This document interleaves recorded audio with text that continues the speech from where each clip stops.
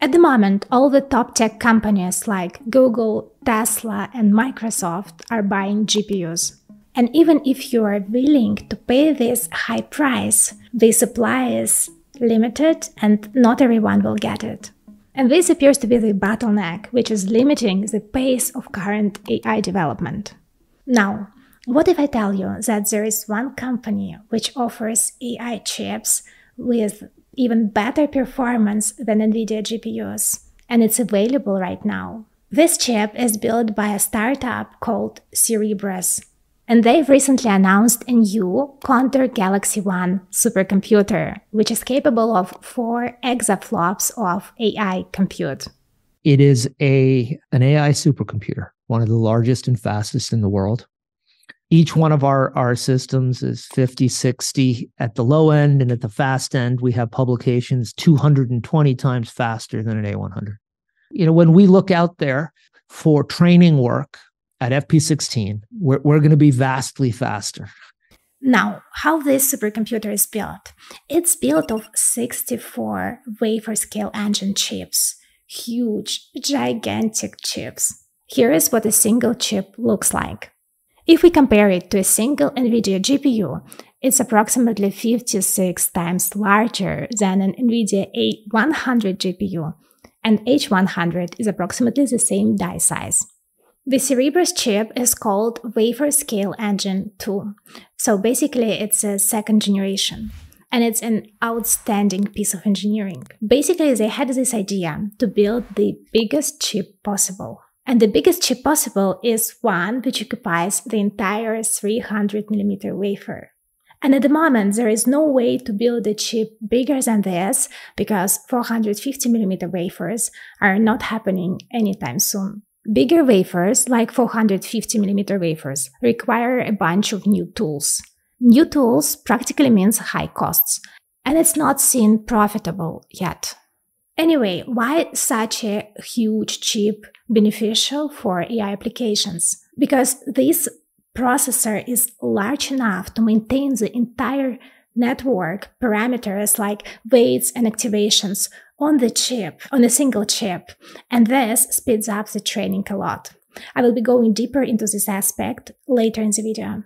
Now Cerebras has connected 64 of such chips into Condor Galaxy 1 AI supercomputer. And according to Cerebras, in terms of power consumption, it consumes about 1.75 megawatts of power.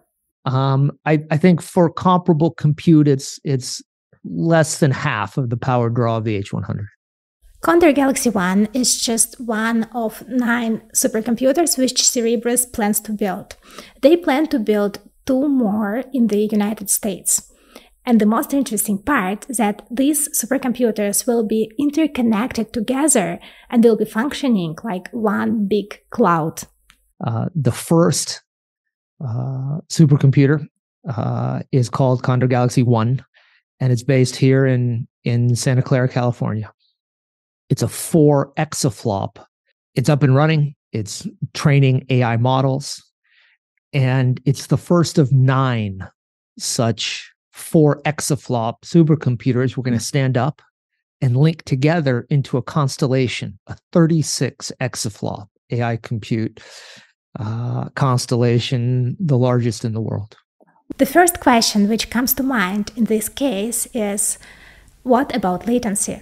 I think the first thing, we'll have direct fiber.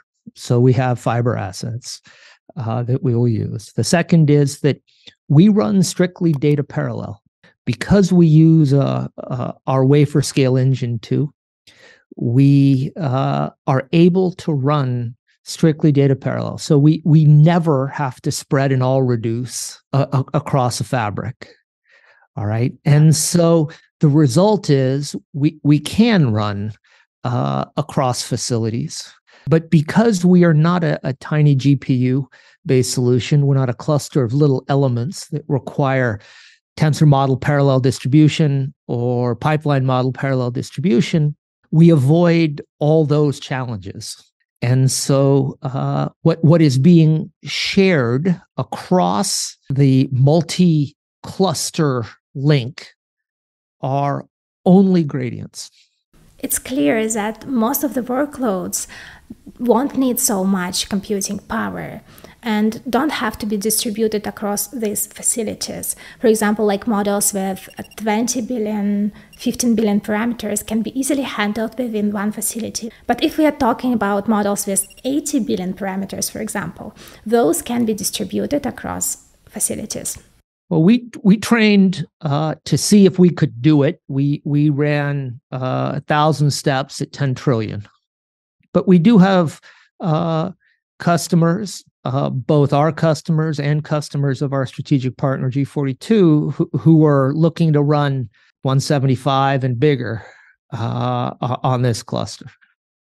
When we think of the training of large AI models, it's not only about the speed of training itself. Software stack is also crucial. One of the key factors as to why NVIDIA was able to grow from gaming to an AI giant was the development of their software stack, CUDA.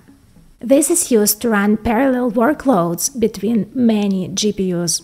Similar to NVIDIA, Cerebras also developed their custom compiler, which can basically take your PyTorch code as it is, as it was written for a GPU, and run it on their hardware without any changes. That's cool. It's that we can take PyTorch exactly as written for a GPU and run it on our system. And so the enterprise user has to do nothing. Now, that wasn't easy. It took years of compiler development. But right now, I think it's an extremely straightforward process and requires no change, no sneaker net. It's all done by the compiler. Now, how much does this mesmerizing AI supercomputer cost if you would like to get one? Looking at NVIDIA pricing, and in general, big AI training is not cheap.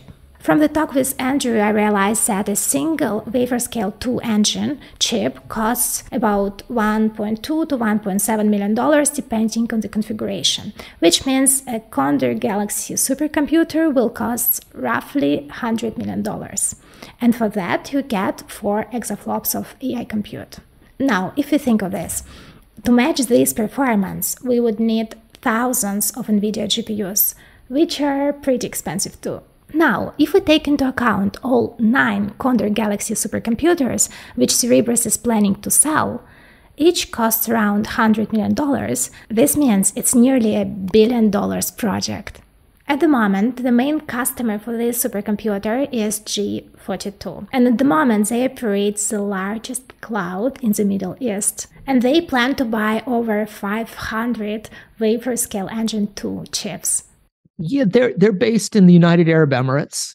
They're the national champion for AI for the United Arab Emirates. They're headquartered in Abu Dhabi. They have 9 operating companies. One that's got the largest regional cloud called G42 Cloud. They also have a health company called M42 Health, and that's a partnership with Mubadala. And there they have vast data resources for healthcare. Basically, they have a huge database of medical data, and they want to build to train medical AGI based on it. And I think it's a really cool project, and it's really important for the future of humanity. They're also working on, and our machines have been used so far to train Arabic language chat. There's a real problem in that many languages have sort of been underrepresented. There aren't enough tokens. And even Arabic, which obviously there are hundreds of millions of Arabic speakers, has been a challenge. And so there's tremendous opportunity, and we've seen all sorts of exciting work by G42 already on the supercomputer. And this is an interesting partnership indeed, because it shows that at the moment, the market for AI accelerators is just huge. And while we talk a lot, or most of the time we talk about United States, there is a lot of exciting development happening outside of United States as well. As you can see, it's going pretty well for Cerebras, and at the moment they're already working on the next generation of their chip, wafer scale engine 3, which will be taped out by TSMC in 5nm process node. We are in a business where you have to stay on the treadmill, right? That our wafer scale engine 1 was at 16 nanometer. Wafer scale engine 2 was at 7 nanometer. Wafer scale engine 3 will be at 5 nanometer. The industry demands that you, even before you finish one part, you're beginning working on the next. I think Cerebras is a really solid alternative to NVIDIA GPUs. And I was reading a bunch of publications from them, and according to the publications, they offer even better performance than NVIDIA GPUs. For example, in this paper published by Total Energies Research, they compared the performance of Cerebras Wafer Scale Engine 2 with NVIDIA A100 GPU for stencil computations. Stencil computations are central to many scientific applications. For example, problems like earthquake modeling and weather prediction. As you can see from this table, this algorithm runs 100 to 200 times faster on Wafer Scale Engine 2 compared to A100 GPU. And if you're wondering how it compares to the new H100 GPU, H100 has roughly double the performance of A100 GPU. This means Cerebras chip is still much faster. And this is just one of many publications where Cerebras chip reportedly outperforms NVIDIA GPUs. I will drop the links in the description below so you can check yourself, and let me know in the comments what you think. When we think about the training of large language models, actually it's not only about the speed of training itself. Another thing to think about here is how really fast you are from the moment when you have the idea till the time you start the training on the machine. How much work is it?